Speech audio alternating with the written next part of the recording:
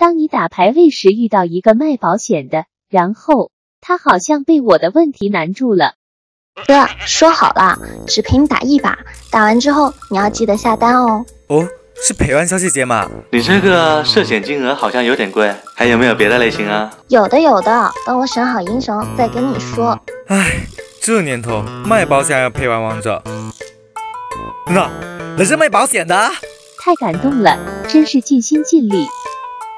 大哥，我们这边有人身意外险，看你这么喜欢打游戏，可选择性的来一份哦。这个跟打游戏有什么关系？小姐姐，我也想问，这个跟打游戏什么关系啊？大哥，你也想来一份吗？现在有活动，很划算的哦。我是问这两者有什么关系？就是你打游戏的时候，如果遇到很坑的队友，然后把你气得心肌梗塞，那这个保险就派上用场啦。哦，原来是这样。那如果我当场去世，买这个保险能复活吗？就是能复活我就来一份。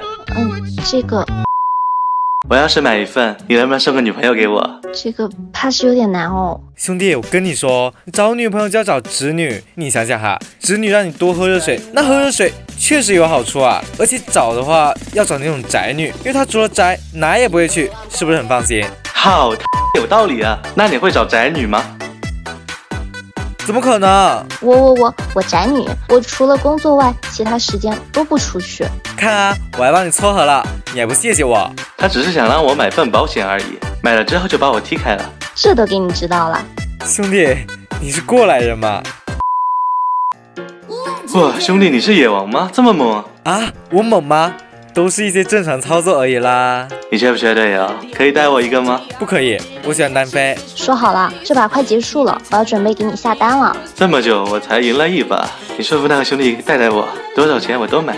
这个没问题。发生什么？小哥哥，你要……我不要，再见。还好溜得快，不然等下要我买保险，